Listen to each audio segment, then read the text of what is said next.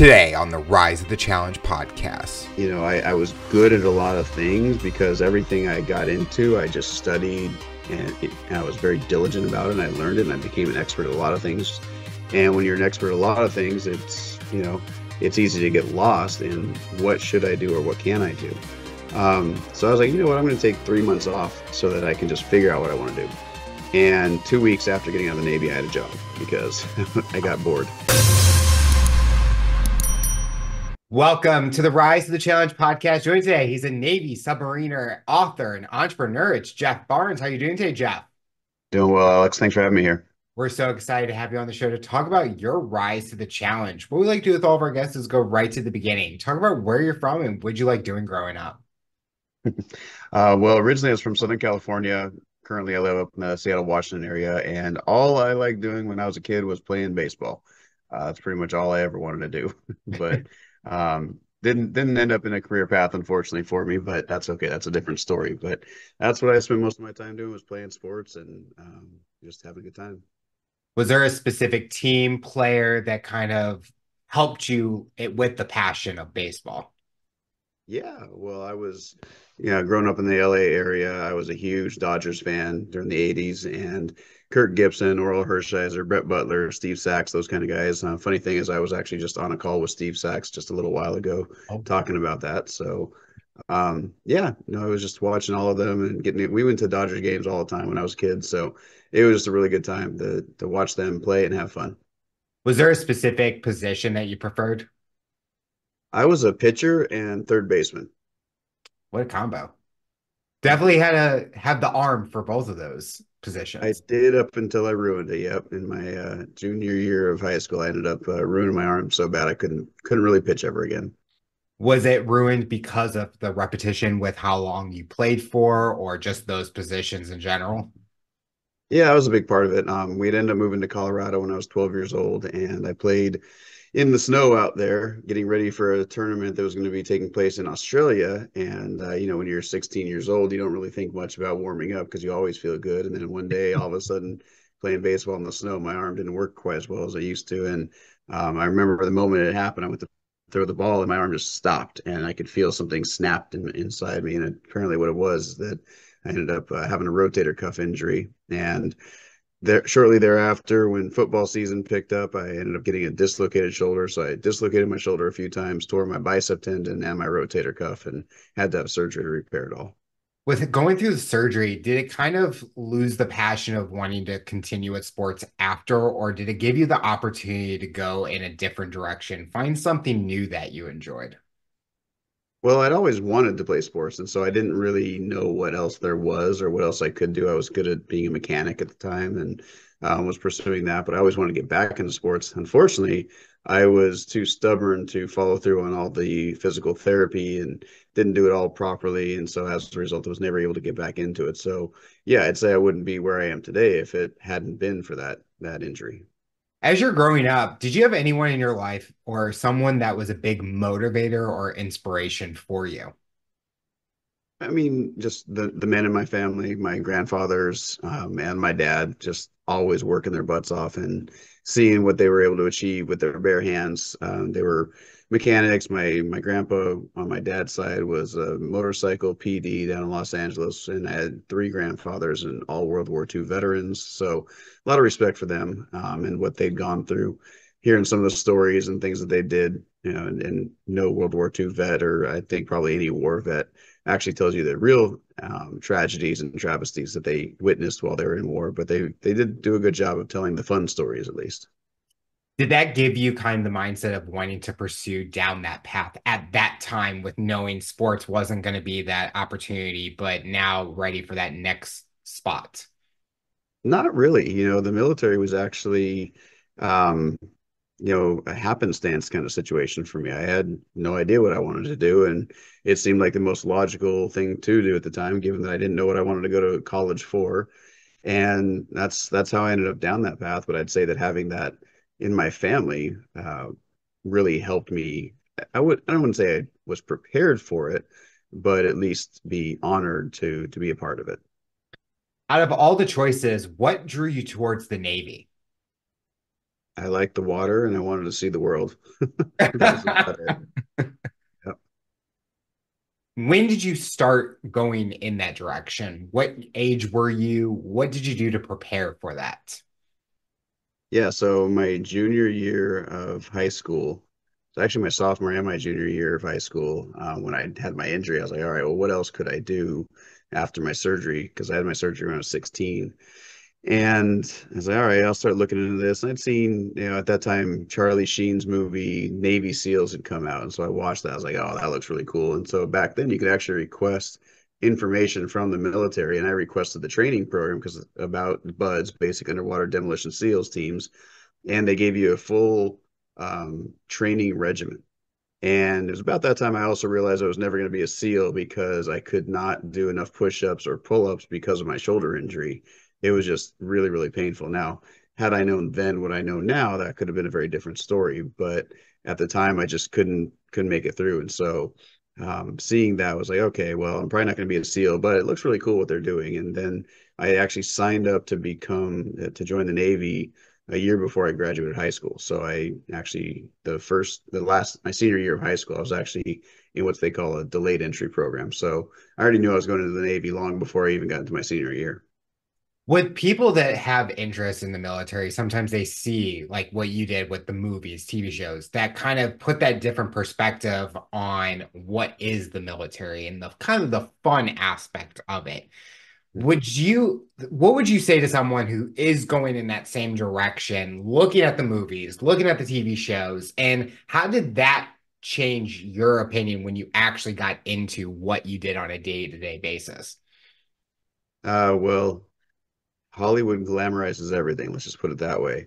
What they don't show you is what real life actually looks like in the military. And not only that, but even if you see it, you don't know what it's going to feel like emotionally. And I went through scuba school in 2005, and at that time, they said that the attrition rate was somewhere in the 50% range. And you think about that, and if you're one of those people that just, is really excited about doing something, but you don't think about how they're actually trying to get you to quit. And most Mhm. people have never been put in a situation up until that point in their lives where the people who are supposed to be coaching you, mentoring you, leading you, and teaching you are actually trying to get you to quit. And they do that for a very particular reason. They don't want weak-minded people in certain situations. On a submarine, you don't want somebody who's going to be claustrophobic and freak out. You don't want somebody who's going to run away from a fire. You want somebody who's going to put the fire out. You don't want when you're diving, you don't want somebody who's going to freak out if their air turns off. You want somebody who's going to be able to figure it out so they don't shoot to the surface and kill themselves. And so in the military, they are actively trying to get you to quit and give up. There's an old movie, G.I. Jane, and there's an iconic scene on the beach where they're just like kicking the sand in their face and water washing over them. They're doing everything they can to get these recruits or these, yeah, I guess you can call them recruits still, trying to get them to wash up, right? And go ring the bell and kick and get out. And it's because they know if you don't have the fortitude to go through this, then when the going gets tough and we're actually in a field of battle and something's going south, are you going to have my back or my six, right? And so they need to make sure that they push you to that limit. And I'd say that no amount of watching any movies is going to make you experience what that feels like. But once you do and you've overcome it, it's a pretty incredible experience. Was there ever a moment that you wanted to quit, or when they were trying to make you quit, you still were rising to the challenge and overcoming every obstacle that they put in front of you?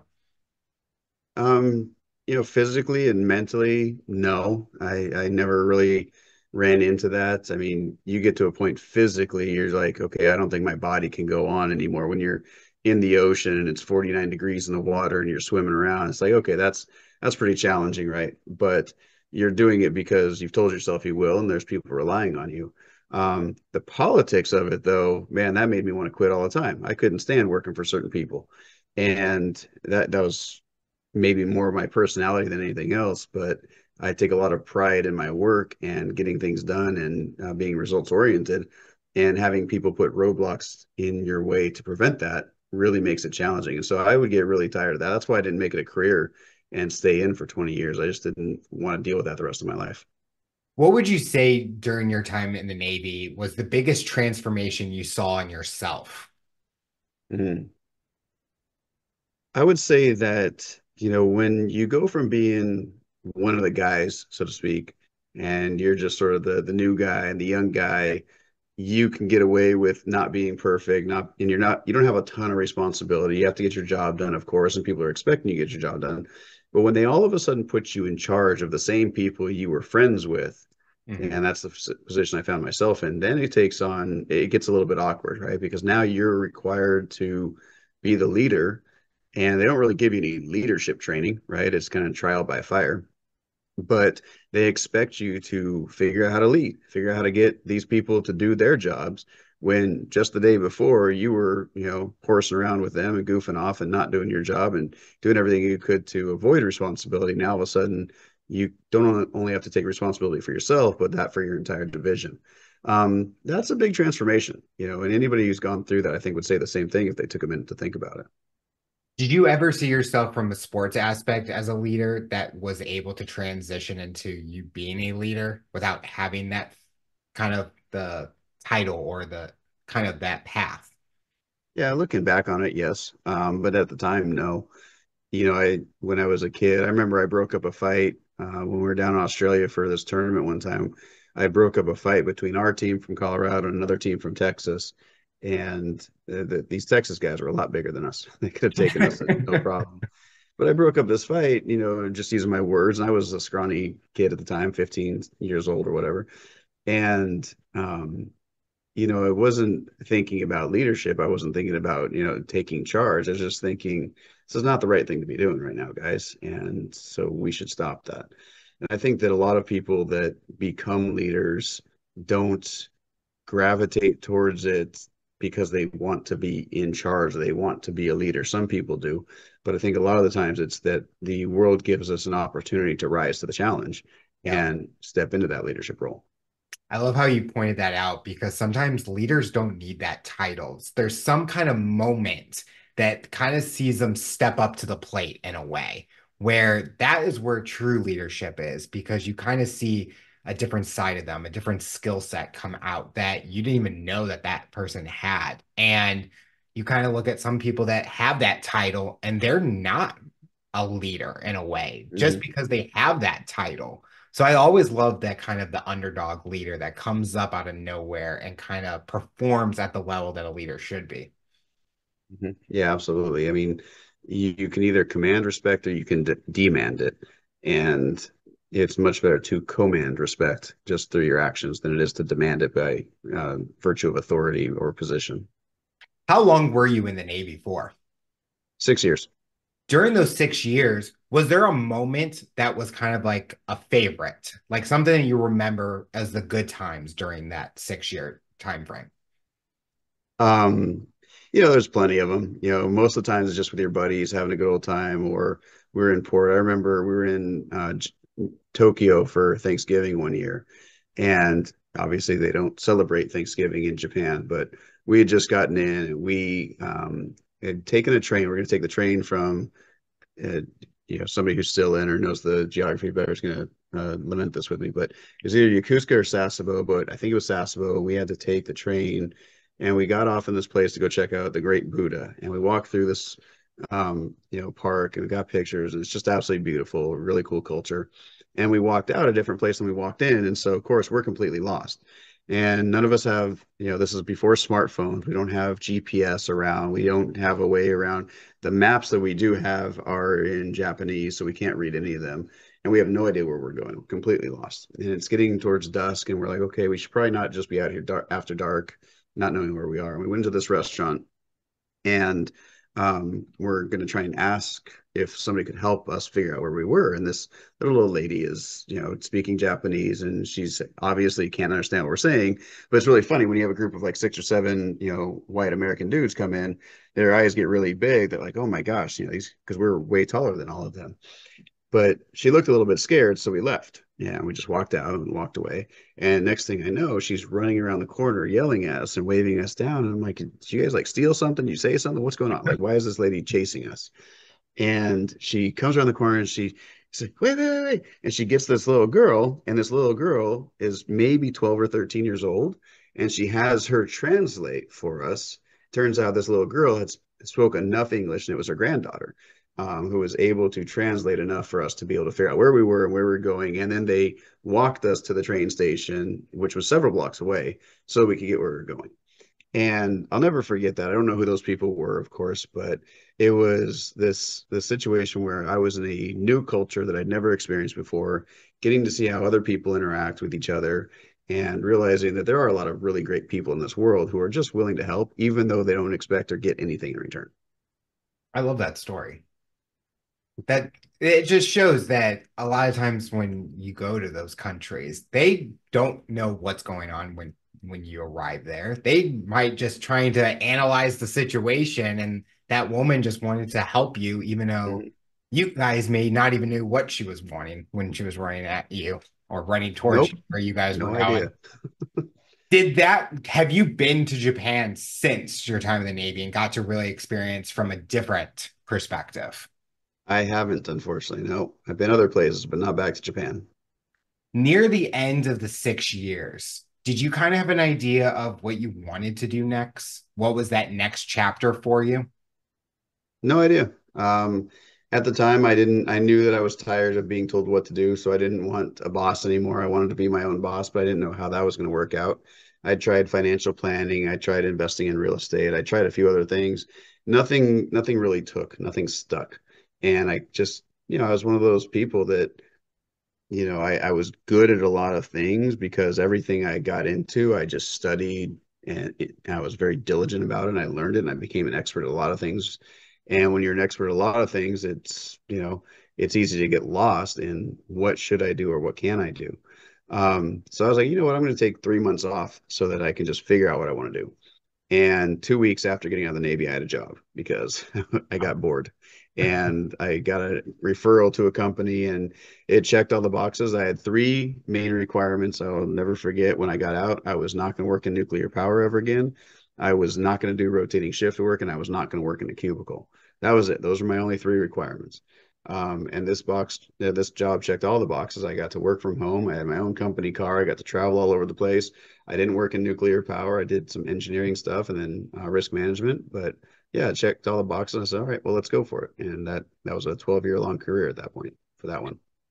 Was the transition to civilian life an easy transition for you, or was there moments that really took a toll on you? So I never saw combat per se. I was a submariner. We were doing reconnaissance types of missions. We would pick up SEALs and Marines from time to time, and we were spying on other countries is what we were doing a lot of the time. So I didn't have to witness some of the atrocities of war like some people do, even though I was in at a time where we were going through that. And we were, over there in let's see, Bahrain, shortly after 9/11, which Muslim country, Muslim world. And we were not entirely welcome. So you got a feeling for what it was like, but I never had to experience war. So I didn't have what I would call those major issues that a lot of folks, I think, experience. I hadn't suffered the same types of loss that I think a lot of people do. So for me, it wasn't as big of a transition as a lot of people might think.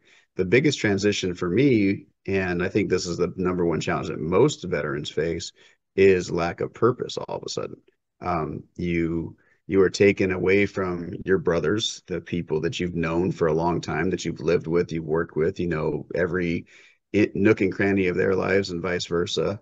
So you're taken out of that, and also you're taken away from the mission. And when you are taken when you take those two things away from a person, it's really easy to get lost. And so what I ended up doing was I just poured myself into learning. I ended up getting my MBA. I got my nuclear engineering technology degree. I just learned as much as I possibly could. I poured myself into books and studies and all of that. And no one really tells you when you're, I mean, I guess maybe some people do, but you don't really understand it when you're in that you're never going to have the same friendship that you had while you were in. You'll never be able to rekindle that kind of thing. So my friends from, 20 years ago are still my best friends, even though we live all apart in this country. So it took a toll mentally from that perspective to realize that you've essentially been, disconnected from purpose and the friends that supported you in that endeavor. You talked about the career that you were in for about 12 years, but talking about your professional life, how did that fare with your personal life? Were you able to kind of still enjoy being Jeff and out there doing the things you want to do while still having that professional career, learning as you're going and things like that? Yeah, I had a cush job. I was, working from home. So, and I was driving early in the career. I was doing about 30 to 35,000 miles a year in a car. So I was on the road all the time. So I had plenty of time to listen to audiobooks and CDs and, you name it. Then towards the end of that career, I was flying everywhere. I was doing about 60 to 80,000 miles a year in the air traveling. And so again, I was allowed, that was me having my downtime. Whenever I would be in a car or on a plane, that was my time.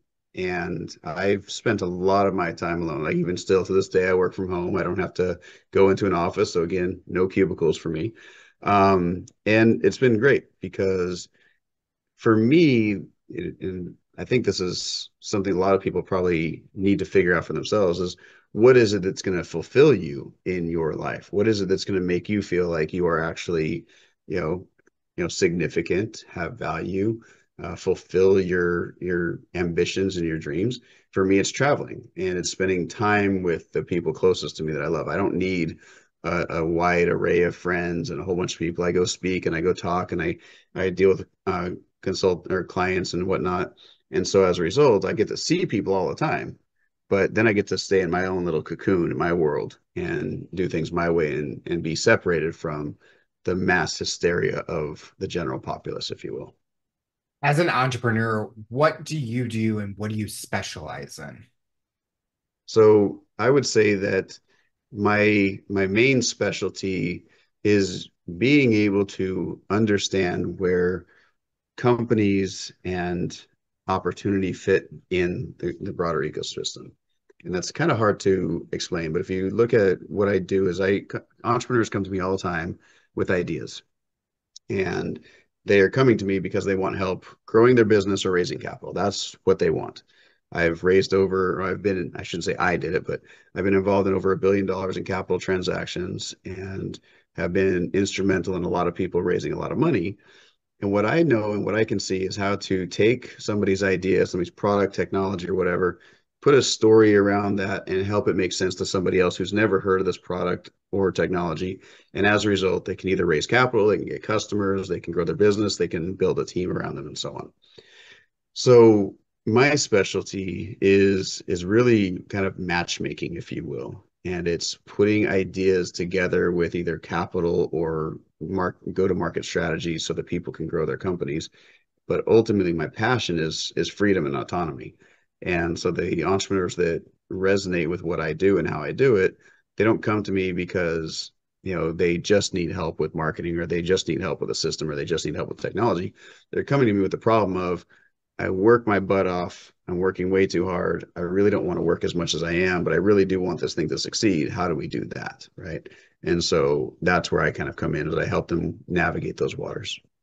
Where do you feel that people are connecting with you the most and coming to you? Is there a specific moment from your experience that they're like, I can see how he went through something and it's similar to my path? Or are they finding you from different avenues from other people that you've worked with and it's kind of like a connecting way? Yeah, a lot of people come to me via referrals. That's actually the big one because once I've worked with somebody, they then know my capabilities and they know how I can help other people, and just it comes naturally. The other is when I go speaking. So if I'm on a stage and I'm speaking about whether it's marketing or technology or exiting a business, things like that, then I generally attract a few people to us that are looking for that kind of help. As an author, when did you kind of get that niche to kind of wanting to write? I have to say it was never about wanting to write, quite honestly. I don't like sitting down and typing at a keyboard. It's actually really obnoxious to me. I have dyslexic fingers, as I like to say. They type in the wrong order. Um, but what happened was in 2009 through 12, we were dealing with a recession and we were dealing with a massive loss of people's wealth and their retirement plans. And I had a friend in our business who at that time was planning on retiring. And when the financial crisis happened, the company who owned us was AIG. So our share price went from $62 a share down to less than 20 cents a share. And this was a major hit because most of his money was tied up in AIG stock. And so he ended up having to delay his retirement for 5 years. Well, at that time, I was also investing in real estate, and my partner and I said, hey, we can go help these people that have money in their IRAs. We should go help them and show them how they can self direct and invest in real estate. And I was talking to mentors of mine, and every single time we talked to somebody, it was the same story over and over and over again. And so finally, somebody, my mentor says, hey, just write a book about it. Write the book. That'll be your calling card. You can give them the book, and then they'll know you're the expert in that thing. So that's how the ultimate guide to self-directed investing and retirement planning came around. And then it was pretty much the same thing when I wrote All Hands on Deck. I was sitting in a room and I gotten away from doing real estate investing and helping people with their retirement plans. I wanted to do more bigger business consulting. And I couldn't figure out how to position myself. And so I sat on stage with a group of peers around me, and these are all very successful people. And I said, I don't know how to position myself. I don't know what to say to get people to want to do business with me. And what they said is, okay, then what did you do and how did you get here? And so I told them, well, I started my career running a nuclear power plant on a submarine, and they stopped me. So that's it. That's what you're going to write about. You're going to talk about how you did that and how that relates to business. And we talked a little bit about it. And they said, you just need to go write a book about this. So then I sat down, and about 3 months later, we had All Hands on Deck. So that's how both of those came out. It was literally through the prodding, poking and prodding of other people to put this in action. And right now, I'm working on my third book, which will be a little bit different topic altogether, but along the same lines of freedom and autonomy. During that time of the recession, did you take a hit personally from it, or was it kind Oh of like a yes. learning experience for you? Yeah, I lost several $100,000 through real estate during that time, and that was not a lot of fun. I lost plenty of money in my stocks and mutual funds, but I had a lot tied up in real estate properties, and so I ended up actually having to had a couple properties go under, and that was not a fun process to deal with at all. How did you kind of have that mentality to get back up and kind of keep on going? Sometimes people would kind of go in a completely different direction just to kind of stay afloat. Yeah, I get asked that question a lot, and it's kind of funny that that question even comes up to me because it's like, well, what was the option? What was the alternative, right? Am I going to go bury my head in the sand and ignore it? At that point, I was married. We were having our first kid, and you got a family to support. You got people around you that are relying on you. You don't just tuck tail and run. Yeah. And I think that I don't know if I would say that I was raised this way, but cowardice is not in my blood, and I think that there's something to be said about just toughing it out. And you don't learn by running away, right? You learn and you grow through hardship and enduring it and figuring out what it takes to come out the other side. I feel like that connects with what we talked about earlier with how that kind of moment was pushing you to quit in a way, but you didn't quit. Kind of like how you were with the Navy. They're trying to tell you to quit, but you're not going to quit. You're going to get back up and continue and fight through it. So you're basically doing that, fighting through that time and saying, I'm going to get over this and I'm going to keep going. You found different avenues to go. You still were doing the things you wanted to do, but this moment was going to not make you quit in any way. Yeah, exactly. And again, I had three grandfathers who were in World War II. One fought in the South Pacific, another one over on the eastern side and then I had one who was actually Czechoslovakian Jewish and escaped in a concentration camp and was able to survive and tell a story about that. And having heard some of the stories that they've told me when I was a kid, and then reading books like Viktor Frankl's Man's Search for Meaning and other ones, it's like, people have real problems in the world, like serious real problems in the world. Money is not a real problem. Having your ego bruised is not a real problem. Having your pride hurt is not a real problem. Even being cheated on, it's not a real problem. These things suck, and no one likes them. Don't get me wrong; they're not fun, and no one wants to deal with that. No one wants to go through that because it is painful. but these are not life-threatening emergencies that are going to cost you everything and everyone around you. And so when you start putting things in perspective, and I can't remember who said it, but I think it was actually a Napoleon Hill thing when he's talking to W. Clement Stone when W. Clement Stone was uh, passing away. He said, at the end of the day, nothing that we do matters, right? And that's a hard pill to swallow when you think about it. But the Earth's going to continue turning, the sun's going to continue coming up, right? Humanity will endure in some way, shape, or form. And that doesn't mean that we are insignificant and lack value, but it does put it in perspective like, hey, you know what? This is not the end of the world. When you're not working, what do you like to do for fun? Unless working is fun for you. So you can say that, but what else besides that do you like? So working is fun. I like to learn new stuff. I do all sorts of weird things to learn new things from time to time.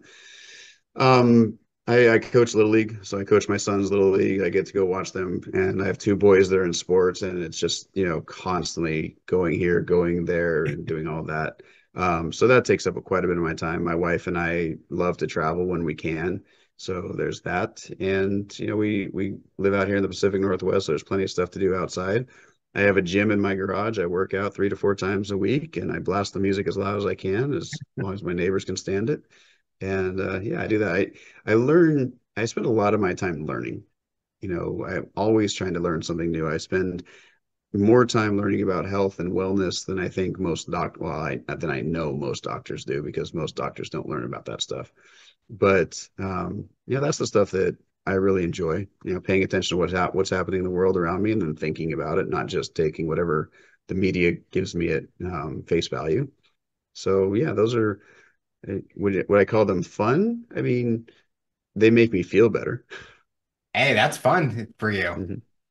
Do you have like a go-to on how you like learn? Do you prefer like the courses, the audiobooks, the podcasts, the kind of the seen through videos? What kind of format is your preference? Actually, all of it, really. Um, there's a time and a place for sitting down and reading a book, a physical book, and having that tactile feel and having your hands on it. Because there's one thing that technology is never going to replace, and that's, at least as far as I'm concerned, might take a few millennia of evolution for it to happen, but our brains work in a certain way, right? And our senses need to be fully involved in something in order for us to ingest the information. Mhm. Physical books are a great way to do that because you have the tactile feel of the page. You can shift things back and forth. You can see it. You can even smell the books, right? You can feel it, all of that. So I like that. I also like the fact that on a book I can flip back and forth without having to scroll and click and find where the heck this thing was. I can dog ear a page and go right back to it. So that's great.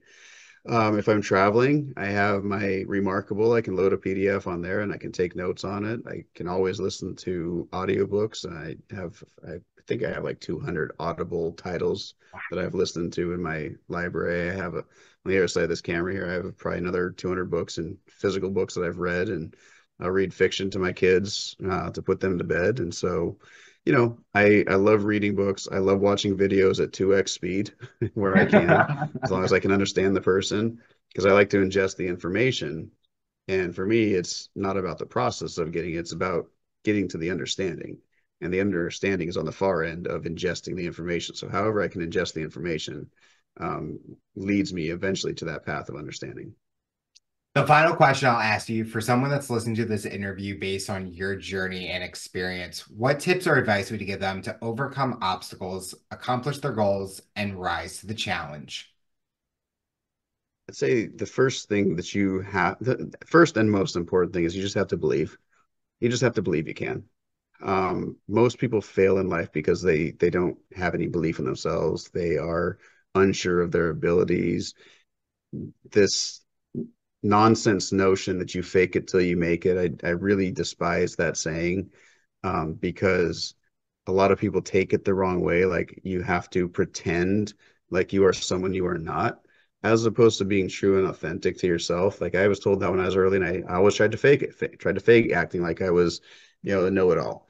I hated that. I felt so incongruous with my principles and my beliefs. And it was when I finally started being authentic and true to myself that I was able to actually rise and figure out how to do things or figure out how to find the people around me. So what I would say to somebody who, whether you're early in your career, you're still in school, you're, midlife or later on, and you've been kicked around a few times, you just have to believe that at some point things are going to work out. Because if you have that belief that things will work out, then you won't stop, right? Um, I'm trying to remember who said this to me, and I wish I could give them credit. They said, you have to imagine that if you're in Los Angeles and you line up a trail of people from here, from Los Angeles all the way to New York City, and these people are just shoulder to shoulder all the way there. Somebody in that line has your $1 million, has your $100 million for your investment, for your business, for your whatever. And if you knew, you were 100% certain that that person was in that line, what would you do? You would just go person by person by person and talk to them until you finally found the person. They might be all the way on the far end, but if you know and you are certain that the solution to your problem is somewhere in that line, you will continue going. And so that's what it is, what it's all about in life is just being certain and believing that there is a solution to whatever you're facing, and you will continue pushing towards that. Jeff, I want to thank you so much for coming on the show and talking about your rise to the challenge. You're inspiring so many people, and we are excited to see what the future looks like for you. Awesome. Thanks, Alex. I appreciate it. Tune in next time to hear my next guest talk about their rise to the challenge. Remember to follow and subscribe on all major audio platforms. And make sure to subscribe to our YouTube channel to get full length episode and video format. What path do you take to accomplish your goals? You decide.